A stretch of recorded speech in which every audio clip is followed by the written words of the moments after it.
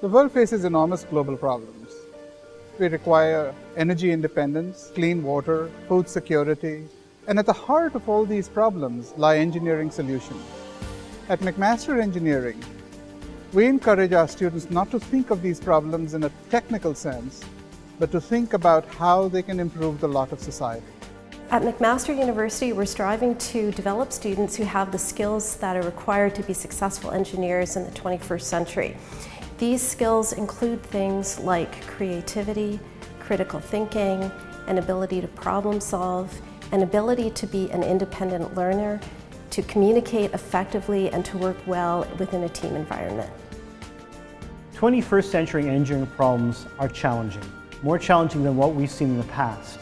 Today, our students need to be able to learn how to deal with unstructured problems, ones where we don't know what the answer is, we don't know how to go about doing it, but it's important that we deliver on problems and solutions in new and creative ways.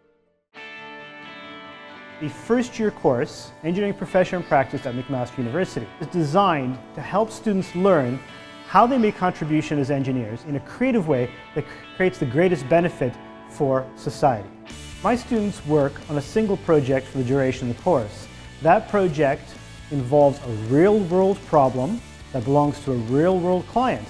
The impact of having something like this that is completely open-ended is tremendous on the students. When I explained to the students that I was having difficulty pumping gas as a result of rheumatoid arthritis, they spent some time working with me to come up with some strategies and ultimately a solution for my problem. The impact was immediate and significant. I was able to pump gas with no pain, and it was actually very easy for me to manage the device that they built for me. I contributed to the design of our prototype. Throughout this project, I learned that the more teamwork we do, the more successful we are.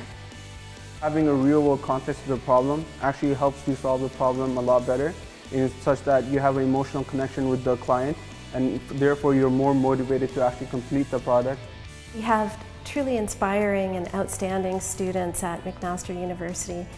Our students have developed award-winning projects that actually do have an impact on society. Being selected for EcoCar 3 is a great opportunity for McMaster Engineering and as well for us. The work on the team supplements the theory that I learned in the class. We'll design something using theory that we've learned in class and then learn that in the field the loading cases are different or the engineering is just a lot different. We get to learn where the theory fails and where experience can teach us some things that the theory can't.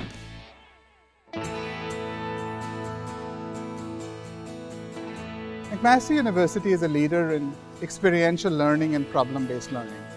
We believe in a hands-on, minds-on education for our students, where the students are fully engaged with the material and with their professors, so that they then become more responsible for their own learning. At McMaster, we use experiential education in a variety of ways. In chemical engineering, for example, we use the on-campus boiler house, where we take groups of students to work on projects in real-world situations where they can develop the skills that they've learned in the classroom, communication skills, professional skills, team-building skills that they'll take with them as they go into the workplace.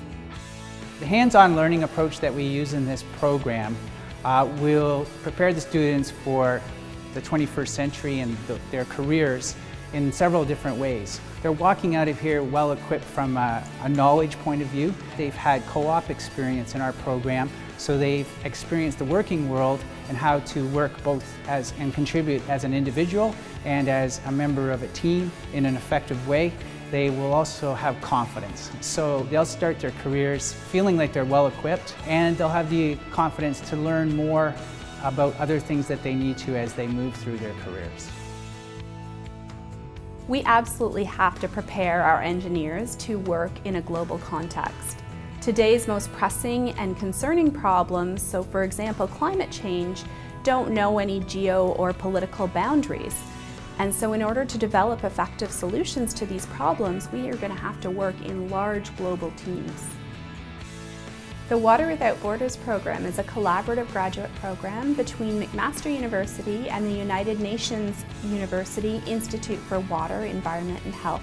At the beginning of the program, the students are given one or several problems that the United Nations University is currently dealing with, and over the course of the program, they are required to come up with solutions to these problems. It's a very global program. We've had students in Kenya, in Uganda, in Egypt, all across the world working on various issues.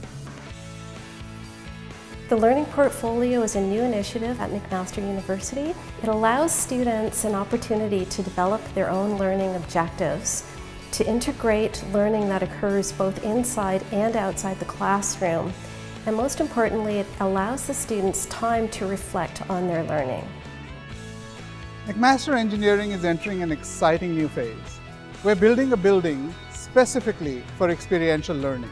It will allow students to work hands-on on projects, but it will also allow them to reflect upon their education, to produce grand capstone projects, and indeed to solve the grand challenges that our society faces.